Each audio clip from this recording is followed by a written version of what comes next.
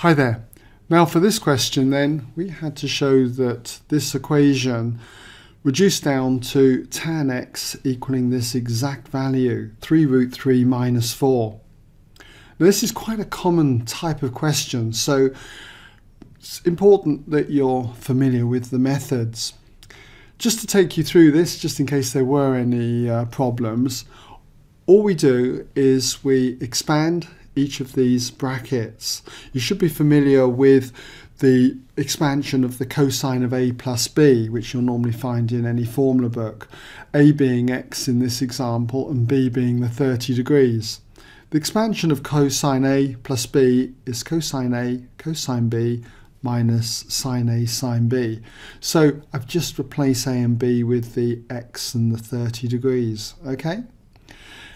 Similarly, here we've got the expansion of what we would often term sine of a minus b, which is the sine of a cosine of b minus cosine of a sine b, a being the x, b being the 30.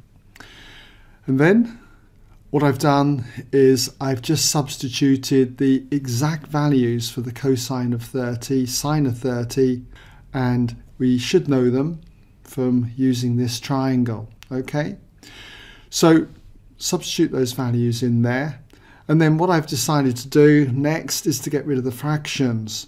I notice that these two 2's cancel out, and that would just leave us with root 3 cos x minus sine x, but then I've gone on to multiply throughout by another 2.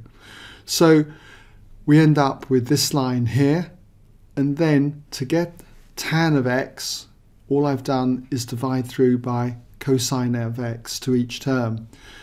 Remember, sine x over cosine x gives us tan x. So you get the tan x from this term and the tan x when you divide this term by cos x. Okay?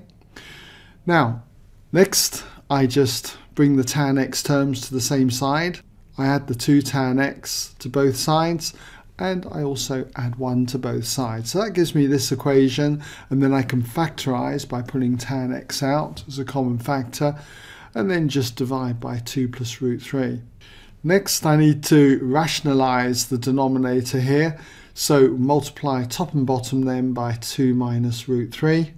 Just expand out the top, expand out the bottom, and that will take you in to what we require, 3 root 3 minus 4. Okay?